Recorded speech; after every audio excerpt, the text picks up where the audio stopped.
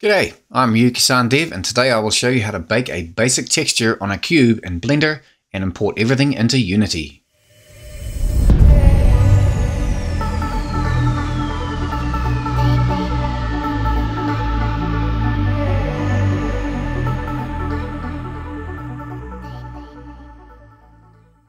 Alright, so this is part 3 of the basic Blender to Unity series. In this part, we will be using Blender even more and altering a basic cube slightly, and then baking the texture to remove the noise and fit it into the new shape. And then we will import the baked texture along with the cube into Unity. If you haven't completed part 2 of the series, I would suggest you take a look at the previous videos, and the links are at the top of the screen now, because in part 2 we made a cube mesh and a texture that is going to be used in today's video. If you are continuing the series, then welcome back, and if you're new, then g'day. So let's get going. Alrighty, so I'm going to open up the Blender file that we worked on part 2. If you remember, we created a cube and we subdivided it into 15 cuts, so you can see all these individual faces now. Before it was just one whole cube. And then we applied a basic Minecraft diamond texture to it. And then we created two materials, one being the gray parts around the outside and the other being the blue diamondy parts on the inside. So we had two layers. So at this stage, there is a ton of things you could do with this cube. Literally thousands of things you could do. But keeping things simple for this tutorial series, we're going to do a little extruding to make the cube look kind of industrial. Nothing too fancy, but it's just to give you an idea about baking things in Blender. Okay, so with that said, let's just jump straight into this. So we're on the shading screen up here. Click on layer 1 and then click select.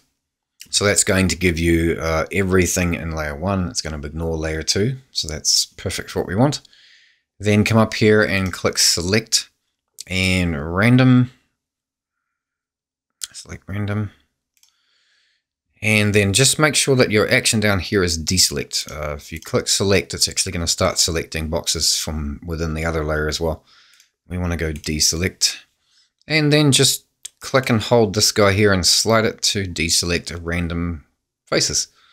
So we'll just kind of make this a little random, like something like that. So that's 549. Let's round it down. Let's just make it 500. There we go. At this point, you can now right click and say extrude individual faces. And as you move your mouse without even clicking, it starts to extrude them. So you can just basically click and let go, and then it'll give you a menu down here for the amount you want to extrude. That's far too much. Let's take that down. So let's come out to about here. Even less. No, let's go. Well, let's set this one to 500 too, I guess.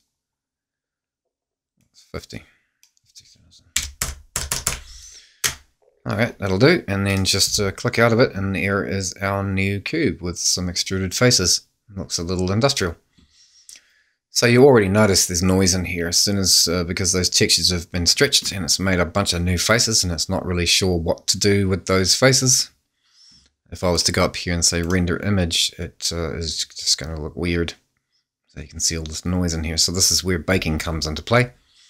Because the texture no longer fits, it is still applying the old texture. If I go into UV editing here, you can see it's still using the old texture. Nothing's changed.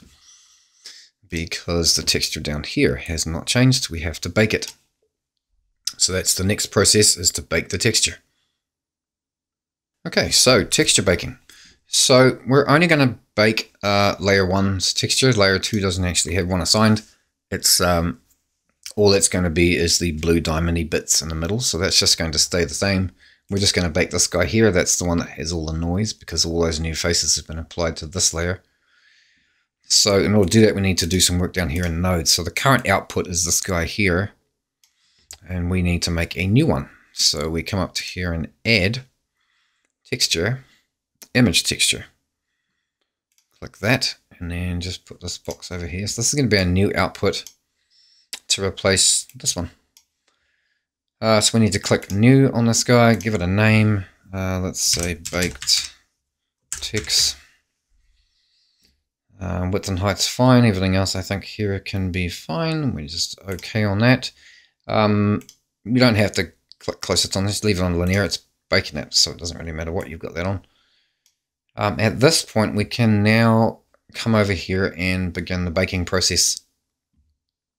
Just make sure that the cube is selected and this output image is selected, not this one here. You can see when you click this one here, you can see the texture over here. When you click this one, there is nothing. After we bake it, there will be something in here. So make sure this one here is selected and that, and then we can start the baking. Right, so moving up this menu here, we can see the picture of the oven. Click on that guy. There's a few things to check and change here. First one is the render engine. Probably yours is going to default to Eevee. You need to change it to cycles. The device, I always have mine set to CPU. If you're doing something huge, then GPU might be a better option for you, depending on what kind of video card you have, but I tend to get away with CPU. Not too bothered about waiting for it. If we come down to sampling, so this is another thing that you don't really need to worry about at this stage for something like this. If you're getting to some crazy big renders with very complex models, then you would start playing with this here. The max samples for this is overkill, but it's not going to take very long to render this anyway, so that's fine. And let's go down to performance. Threads mode, another one that's really not going to matter at this point, but auto detect is always good because it'll just use the maximum amount of your CPU that it can. Fixed, I think you can tell it how many threads it can use. Yep. So auto detect is good. And then down to bake. So in bake, I think by default it's set to combined. So you want to change that to diffuse. And you want to make sure that direct and indirect is deselected.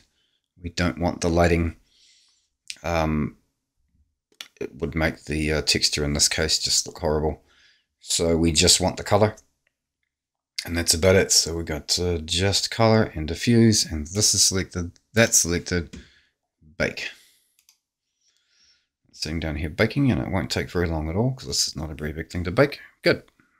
And then over the left here now, if we just zoom out with the mouse, you can see that the texture, the original Minecraft block texture has changed to compensate for all these new faces and the corners. And you can see it's changed a little here. So we have a new texture. So now if we click on this little doobry here and go image, save as, and now we can actually save this as the baked texture. So we'll just save that. And then let's also export the FBX. So the original FBX that we started with was just the basic cube, unextruded cube.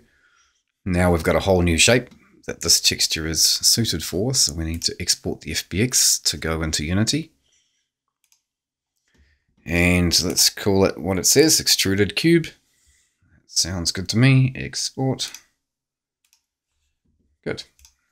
So now if we jump in here, we should have everything we need for Unity again. So we've got our extruded cube, we've got the new baked texture that we made for the first layer, and we've got the original diamond texture, and all we're going to use that for is the blue little diamondy bits that are going to go in here. So that's all we need. So now we can jump into Unity and import this stuff. Okay, so we're back in Unity. Now we are going to grab these Blender files that we created and drag them into Unity. So we'll start with the extruded cube, which is the new mesh that we made in Unity with the extrusions. And we're going to bring our new baked texture in. And we're going to bring our original diamond texture in. And close that. So we've got everything we need. Click on the extruded cube and extract the materials to the default assets folder. We're ready to go. So let's drag this up to the scene to have a look at it. And there's already something wrong with it. It's mapped the wrong layer here.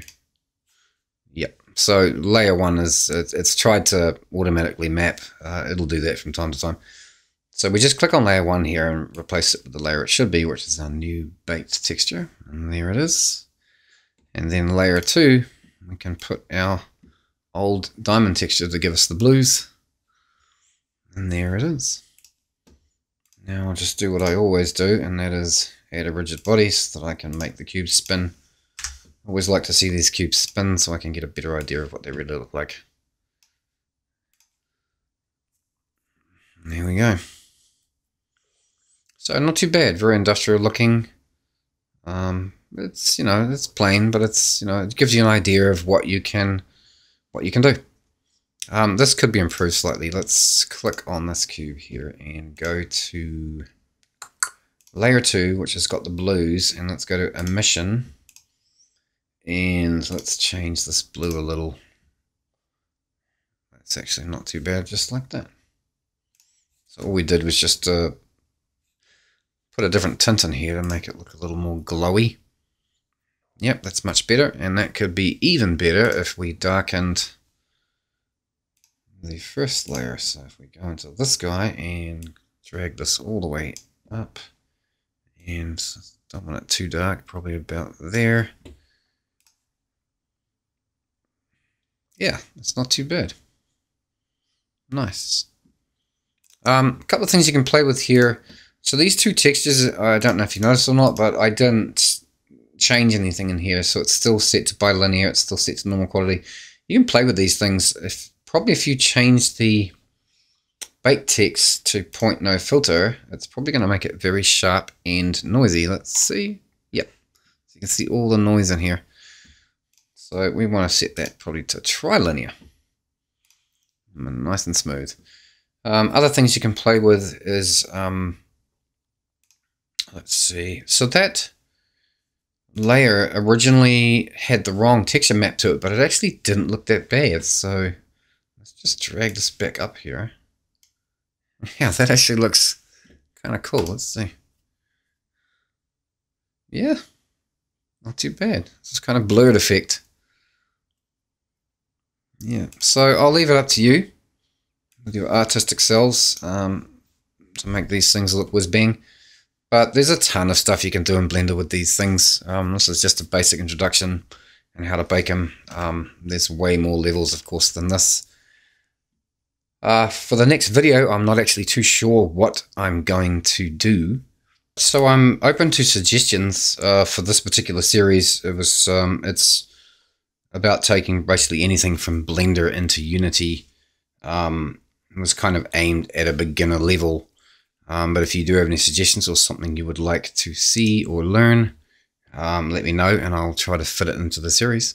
So thanks for watching, and I will see you in the next video.